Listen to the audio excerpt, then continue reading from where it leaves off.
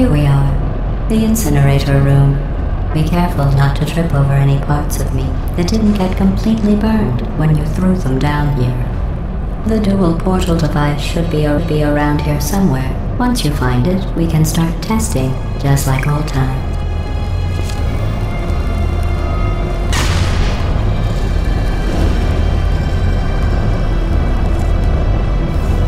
There it is. Hold on.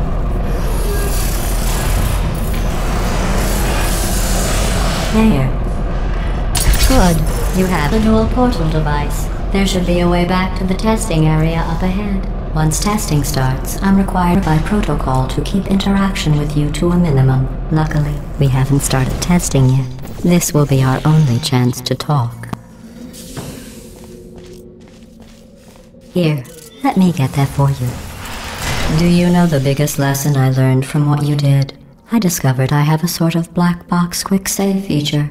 In the event of a catastrophic failure, the last 2 minutes of my life are preserved for analysis. I was able, well, forced really, to relive you killing me again and again, forever.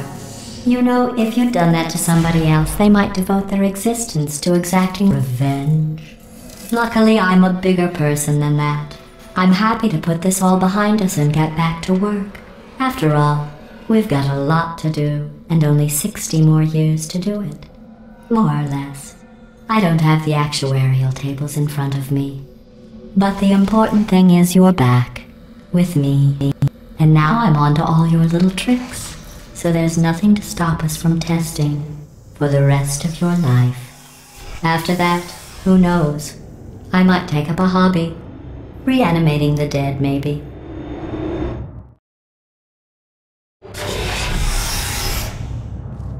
Sorry about the mess. I've really let the place go since you killed me. By the way, thanks for that. Sarcasm self-test complete.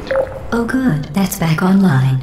I'll start getting everything else working while you perform this first simple test, which involves deadly lasers and how test subjects react when locked in a room with deadly lasers.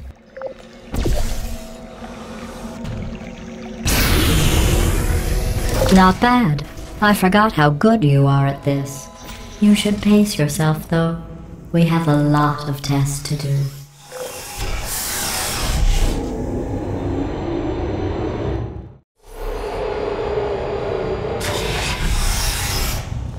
This next test involves discouragement redirection cubes. I just finished building them before you had your, well, episode.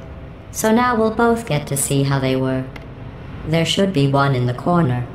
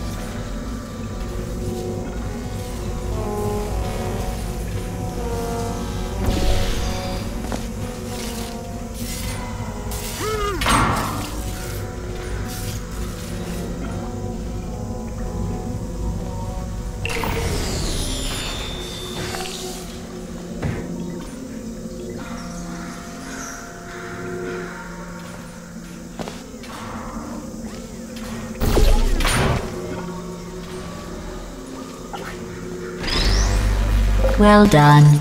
Here come the test results. You are a horrible person. That's what it says. A horrible person. We weren't even testing for that. Don't let that horrible person thing discourage you. It's just a data point.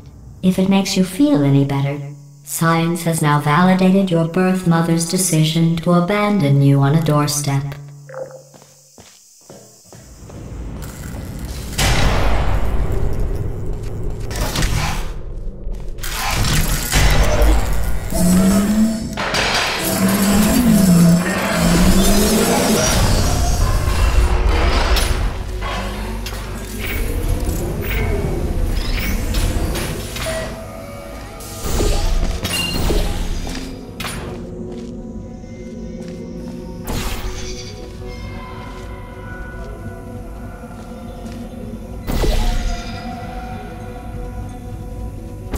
Congratulations. Not on the test.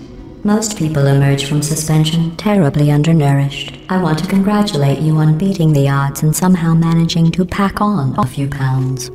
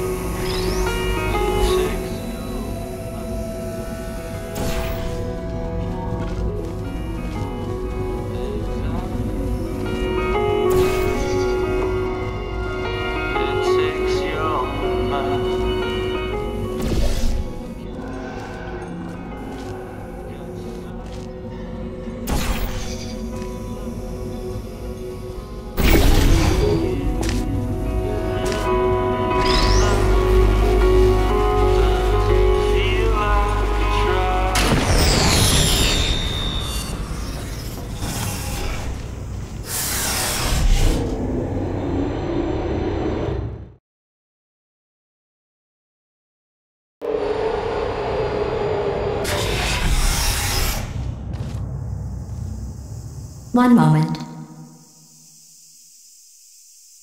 You're navigating these test chambers faster than I can build them, so feel free to slow down and do whatever it is you do when you're not destroying this facility.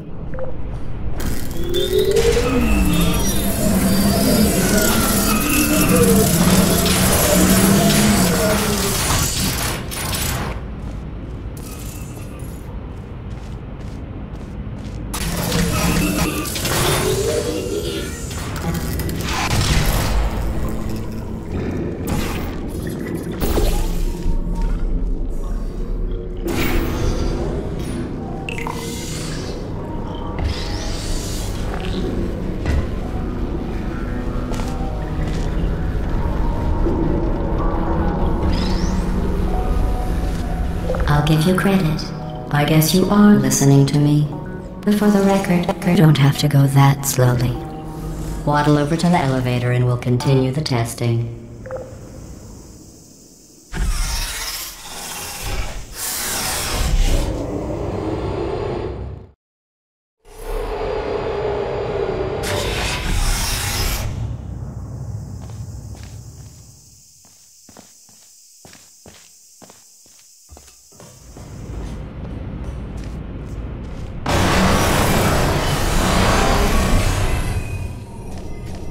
This next test involves the Aperture Science Aerial Faceplate. It was part of an initiative to investigate how well test subjects could solve problems when they were catapulted into space. Results were highly informative. They could not. Good luck.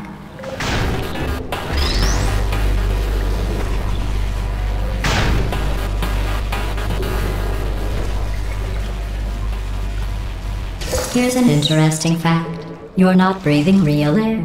It's too expensive to pump this far down. We just take carbon dioxide out of a room, freshen it up a little, and pump it back in. So you'll be breathing the same room full of air for the rest of your life.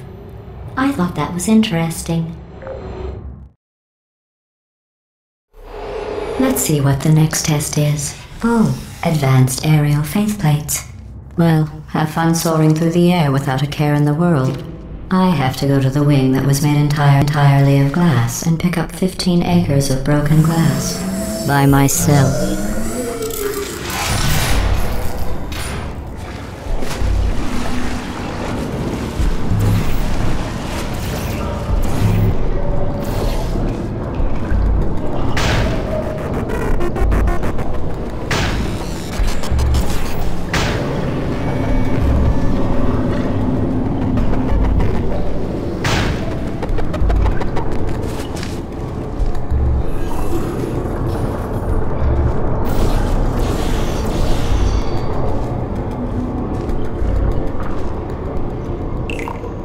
Oh, sorry. I'm still cleaning out the test chambers, so sometimes there's still trash in them, standing around, smelling and being useless. Try to avoid the garbage hurtling towards you.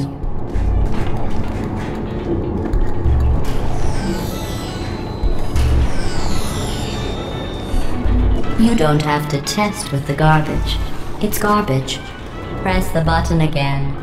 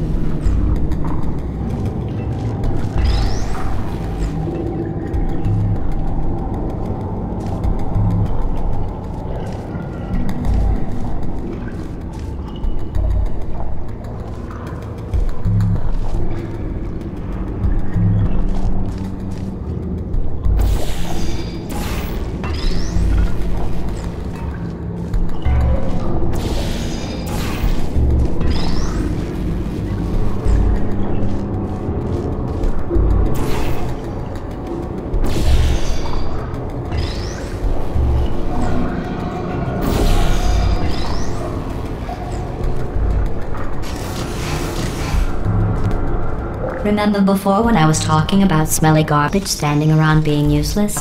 That was a metaphor. I was actually talking about you. And I'm sorry. You didn't react at the time, so I was worried it sailed right over your head, which would have made this apology seem insane. That's why I had to call you garbage a second time just now. Did you know that people with guilty consciences are more easily startled by loud noises? I'm sorry, I don't know why that went off. Anyway, just an interesting science fact.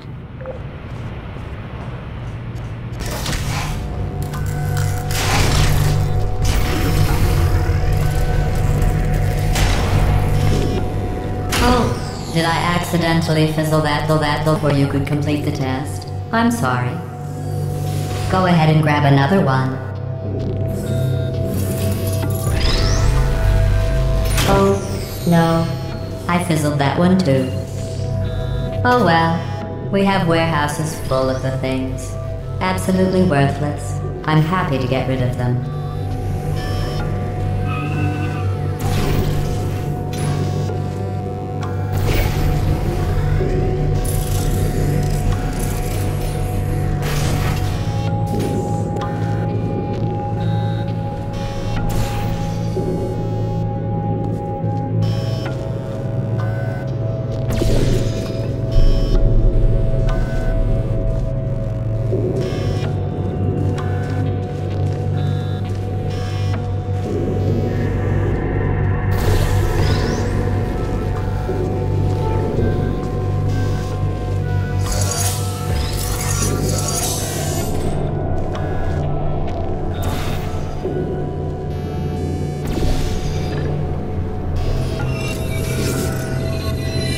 Every test chamber is equipped with an emancipation grill at its exit, so that test subjects cannot smuggle test objects out of the test area. This one is broken. Don't take anything with you.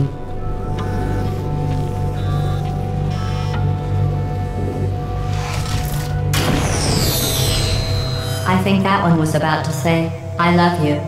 They are sentient, of course. We just have a lot of them.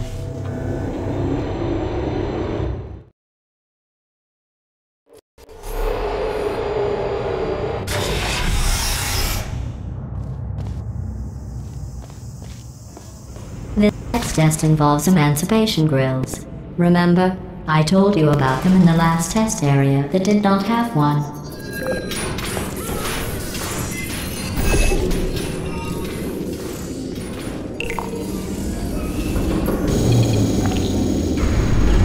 Oh no, the turbines again. I have to go. Wait, this next test does require some explanation. Let me give you the fast version.